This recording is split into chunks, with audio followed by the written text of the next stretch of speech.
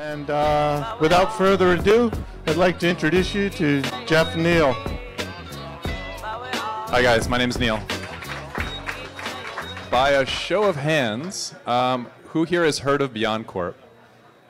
Who here is doing BeyondCorp in their company and is not Netflix?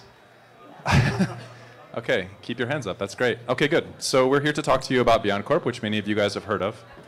We're going to separate our talk into two sections. I'll talk for 10 minutes about what is BeyondCorp, and Jeff, who helped deploy BeyondCorp at Google, will tell you how he did it. So in 2011, we wrote a research paper called BeyondCorp. This talk, in many ways, will go into more detail than that paper. We've since written 2 other papers and have a 4th paper coming out soon that goes into detail about what BeyondCorp is and how we deployed it at Google. It comes as part of a long legacy of taking our internal tools and offering it up to anybody. So if any of you guys have used BigQuery, which is part of GCP, it began its life as Dremel inside of Google. If you've used Kubernetes, which is the #3 DevOps tool on GitHub, it began its life as Borg. If you've used TensorFlow, which is relatively new and already #1 on GitHub, it's a machine learning framework. It began its life as Brain. If you've used, this one's a little bit different because we didn't really invent it. We just use it a lot within Google. If you've used a security key, then its internal name within Google is called Nubby. And I'll talk a bit more about those in a few minutes. If you've used GPRC, that's Stubby. And we're here to talk to you about BeyondCorp. As Googlers, we use it, and it's called Uber Proxy.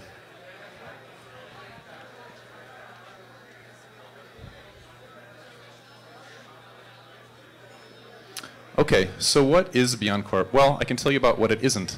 What it isn't is what many of you guys are using for enterprise security right now, which is a castle approach. You have a moat, you probably have multiple walls, the baddies are out, the goodies are in, network segmentation, VPNs to get across that moat and through the walls. This is how most enterprise security frameworks are done, and we believe for a variety of reasons that it's not something that we could maintain, and so in 2011 we began to follow a different approach. So what are the issues with this castle approach? Well, there's 4 main issues. One, you've got mobile workforces, lots of contractors. Google certainly does. We've got 57,000 employees and lots more contractors than that who shouldn't have access to everything. Also, Googlers shouldn't have access to everything. You've got lots of breaches in the news. You've got cloud services from us and other guys. And you've got a plethora of devices, not just laptops, but iPads and smartphones.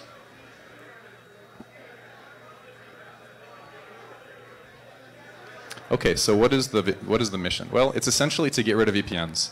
VPNs because network segmentation doesn't work. VPNs are out also because they're really hard for admins to set up. We've estimated that it takes somewhere like 5 full days to deploy Oracle eBusiness Suite using firewalls, site-to-site VPNs, if you want Oracle eBusiness Suite to be in the cloud. Whereas a BeyondCorp approach would take much, much less, much, much fewer firewalls, much fewer load balancer rules, just a lot less work, a lot less opportunity for error. We're big on that at Google. Introduce less error. And so our objective is to have every Google employee work successfully from untrusted networks without the use of a VPN, no network segmentation, and have all applications be publicly addressable. That's the really alarming part. You may have heard of this before. There's other companies that have similar visions. Has anybody heard of the zero trust model?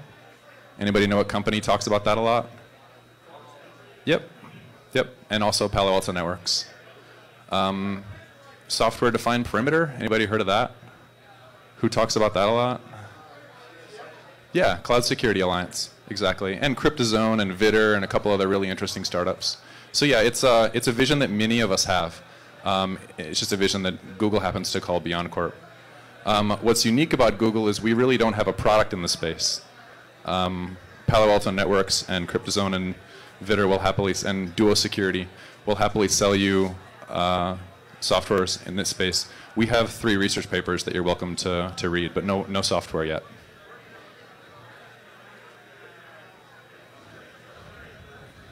Okay, so what does this look like in an architecture?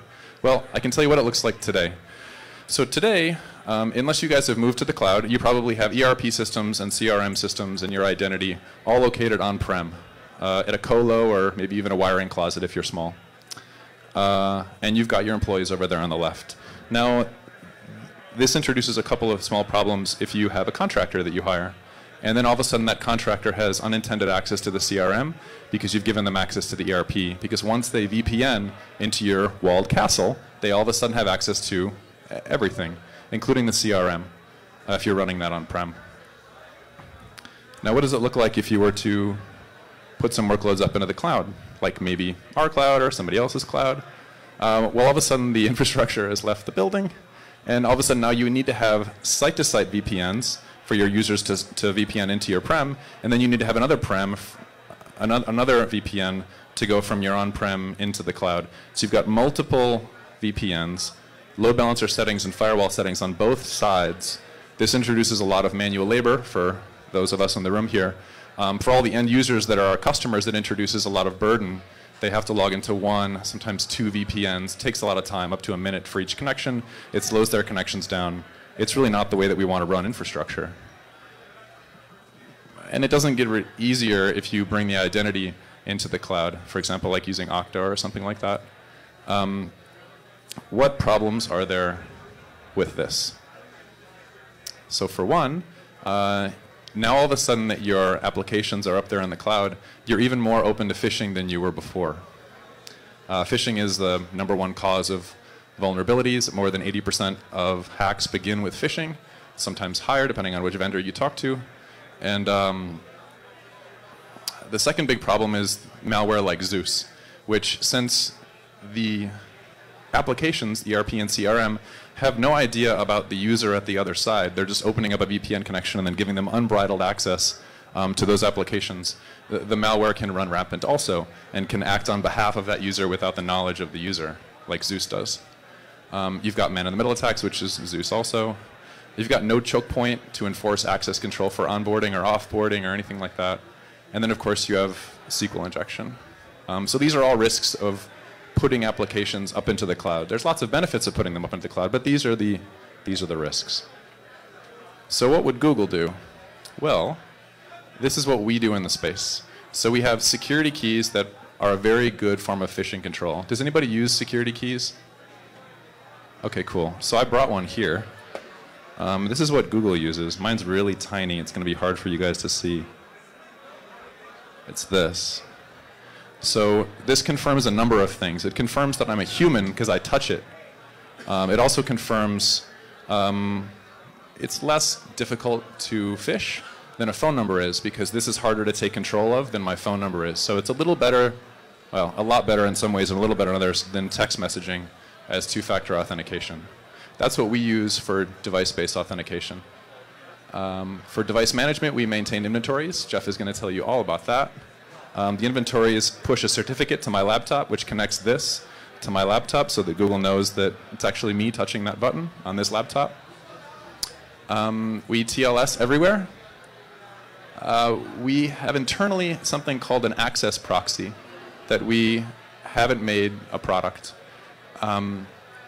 There is a company called Duo Security. I think I saw somebody with a backpack from Duo. They just launched a product last week called Beyond Duo, which is an access proxy in this same kind of vein. You might want to take a look at it.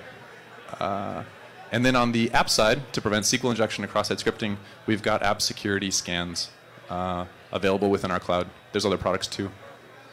So these are the solutions that Google would use.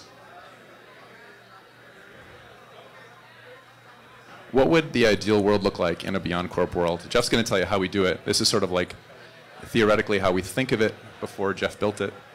So you'd want an ERP application service to be accessed only by finance employees, not by contractors, from well-managed client devices. For example, you've got a device inventory, and you've got this to confirm that it's a human being operating this laptop, not Zeus botnet, for example.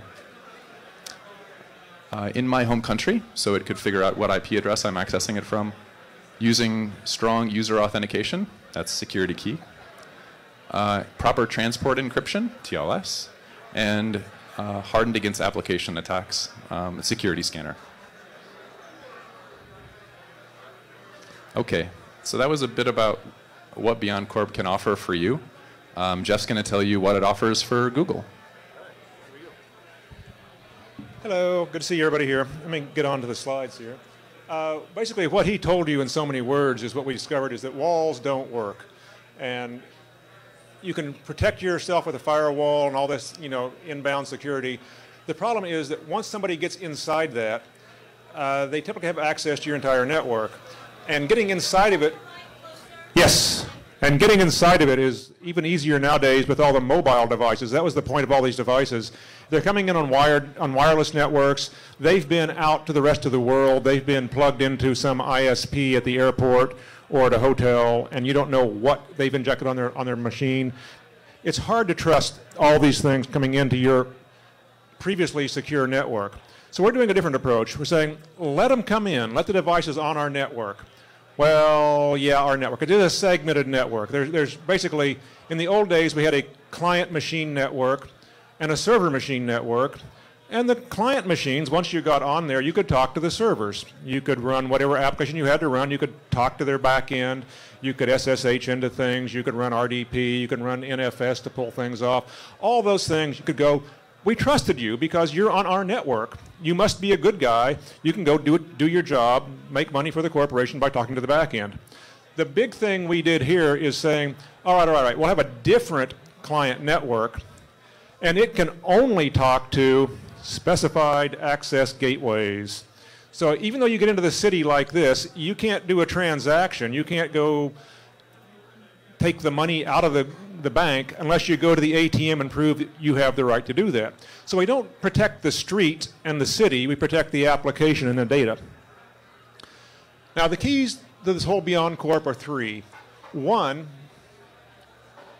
we don't use the IP address of where you're coming from to prove anything.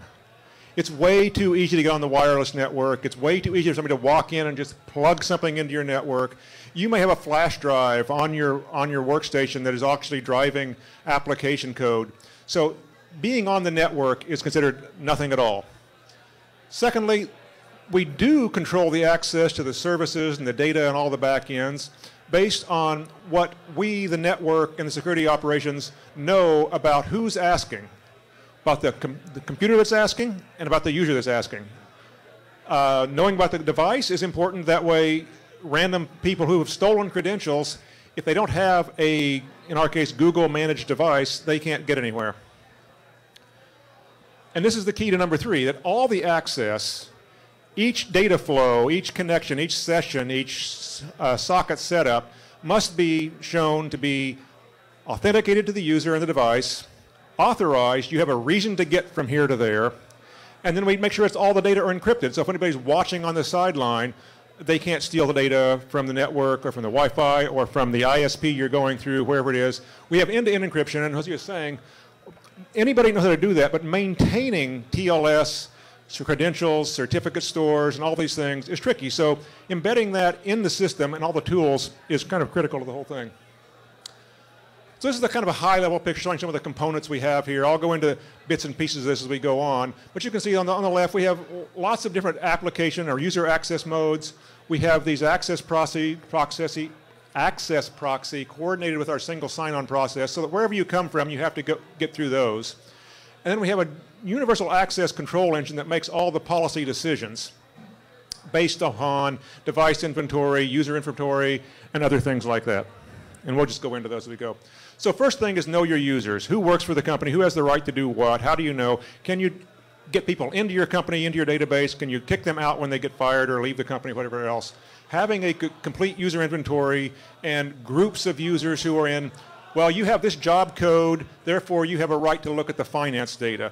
If you have this job code, you can look at the HR data and keep those things separate so that each application user flow can be authorized individually. And I think and this was tricky. I mean, this was development inside Google. Even at Google, it was tricky to get all this information coordinated. On the other side is know your devices. It's hard for a, out-of-country actor to infiltrate your thing if they must have one of your devices under their control. If they're allowed to use any device on the planet, then it's that's just one more barrier. So we have certificate authorities, and we have applications on the workstations. The whole platform teams, the OS teams, coordinate to make sure the certificates are installed and secured. We have secure certificate storage, TPMs, trusted platform modules are the best we can do on Mac with their key stores and things like that. But we maintain those, and again, it's an effort to keep the operational things going, to keep those up to date and rotated correctly and installed correctly, and so you can trust in them. Likewise, there's a whole inventory control system from delivery and provisioning when you scan the devices in to know where it is, who's the owner of it, who's the user for it, coordinating user access to device access. So if you see this device come up and, well, what's Joe Bob doing on this device? That's not his machine. Then that's a signal that says perhaps we should have less trust in this coordination because this user should not be on that machine. Is this a Trojan horse pretending to be Joe Bob on Sam's machine? Whatever. They're all the signals we're trying to capture to know the state of the device. Is it one of ours? Does it have our security credentials on it? Has it checked in with your binary whitelisting application, bit9 or whatever you have to verify that these is being antivirus scanned? Do they have the latest version of the operating system? Is this application even supposed to be on this machine? All these signals are coordinated in this back-end database so we know whether that device is a real, trusted, access using device.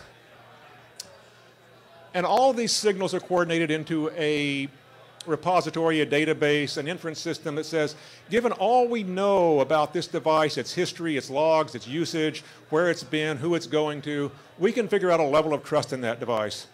And if it's like it's a wired workstation in our building, behind our door locks, we give it a lot more trust than, it's an iPhone that some Googler says they bought last week. So there's a whole gradation of what we know about the device that determines whether it can have access to critical sensitive data. If all you want to do is check your calendar or look at what the cafe menu is, okay, you can do it on your phone. But if you want to actually touch the source code or the databases and things like that, you need to have a much more trusted machine to get there. So bringing all those sources of signals together, the user inventory, the device inventory, the trust repository, and then security policy says for any given application or data flow or connect type, what do we allow? We bring this all to a central server, all right, which has all the policy rules uniformly expressed across all the sources who want to talk to all the back-end resources. So we can apply this universally and uniformly across all the applications. This is one of the things. In the old days, you had to go secure this app and this protocol and that protocol and this router and that firewall.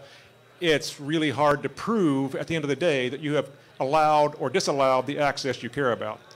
By having this in a language, an access control language that understands users and machines and levels of access and types of backends, we can express that these kinds of client sources can talk to these kinds of backends on a very fine-grained basis.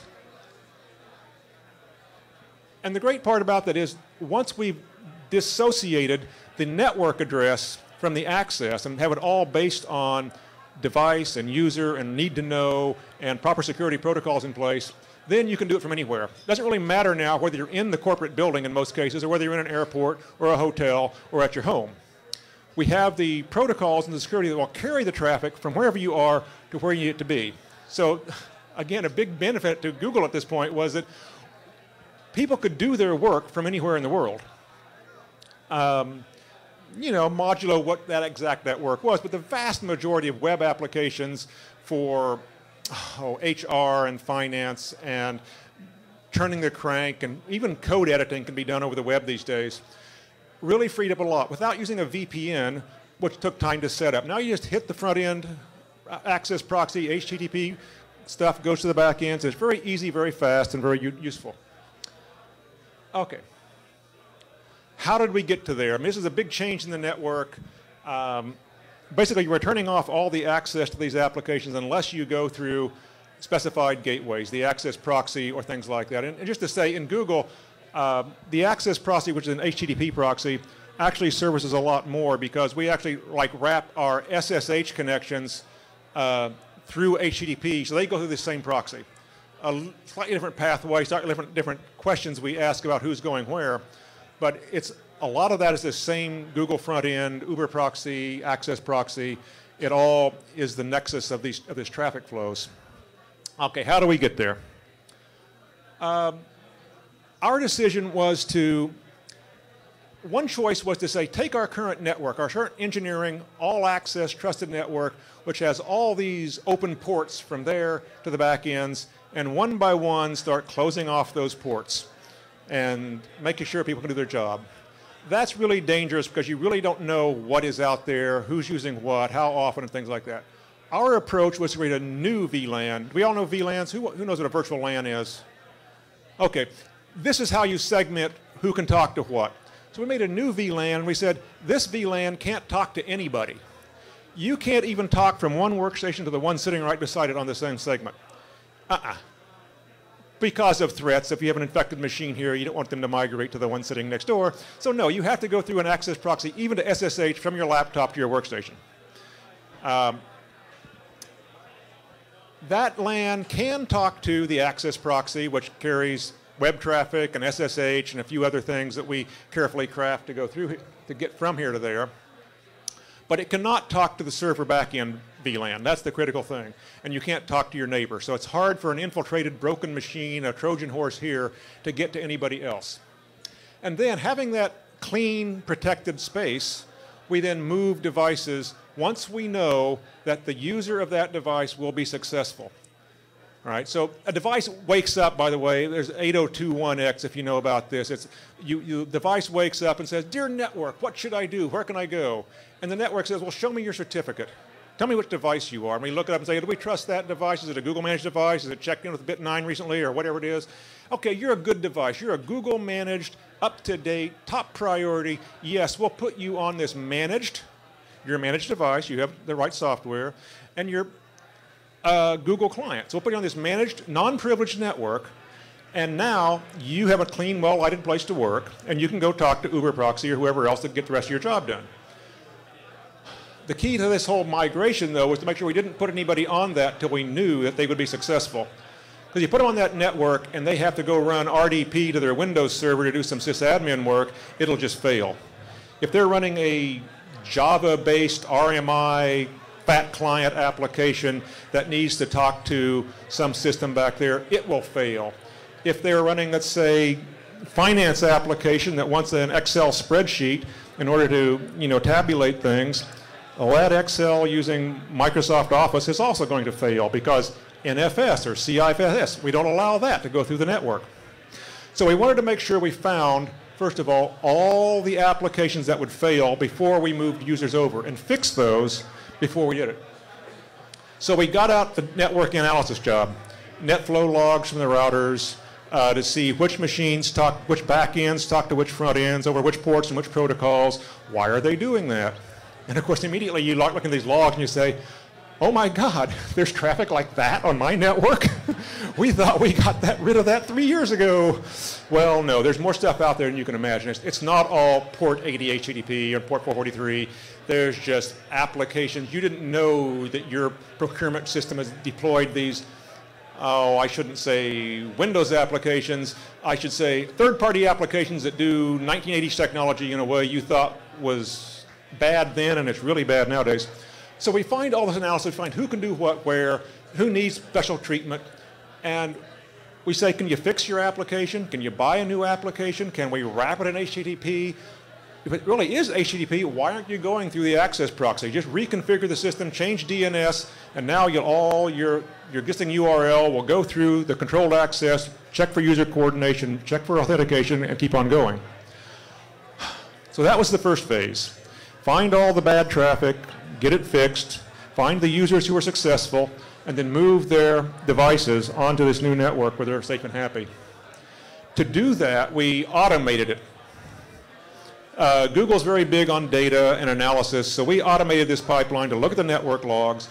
We actually built an on-client application, it's IP tables basically, but it watched all their traffic, so we could simulate whether their applications would hit the firewall and fail. And armed with those logs, we could then, again, find things, remediate the applications, find the users, and automatically processing logs. If they were clean for 30 days, the next time they hit the network, they'd go to this non-privileged network. This is our vision. We've written a number of papers out here for Usenix. You'll be able to look at those. I'm running short on time because we started late. Here we go.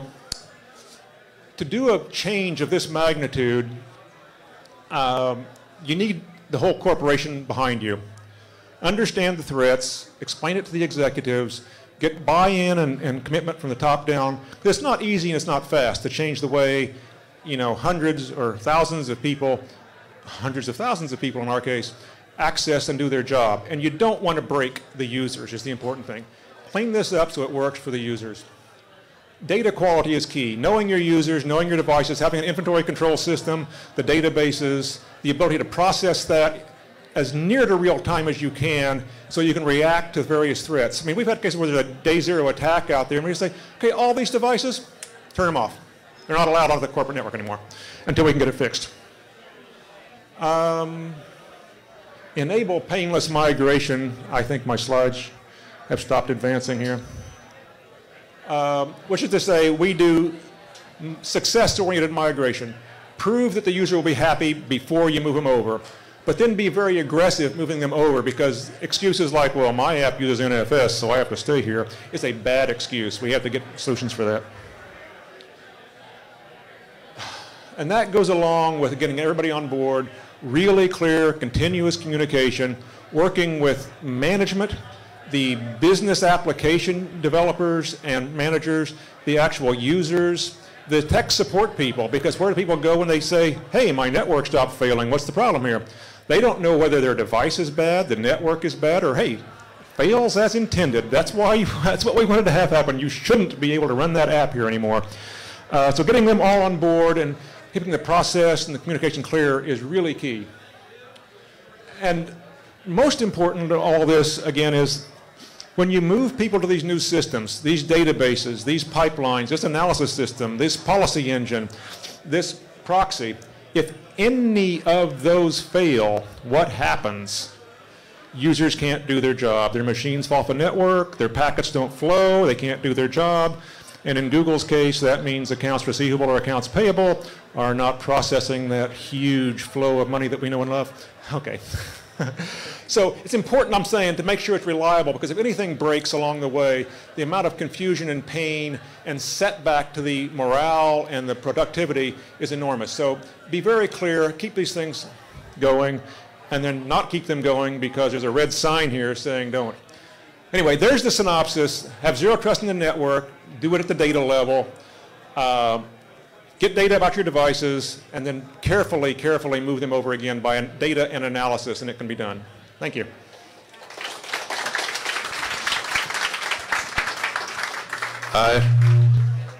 If you would like to hear more about BeyondCorp, we've got security talks happening 3 blocks down the street from RSA on Tuesday and Wednesday. Just go to a search engine and type in Google security talks, and you'll see them. All right, thanks again, guys. So appreciate it. And on behalf of BSidesSF and Fitbit, here's a speaker gift for you guys. Thank you very much. We really appreciate your contribution. All right, everybody, it'll be about 10 minutes to the next presentation. Thank you.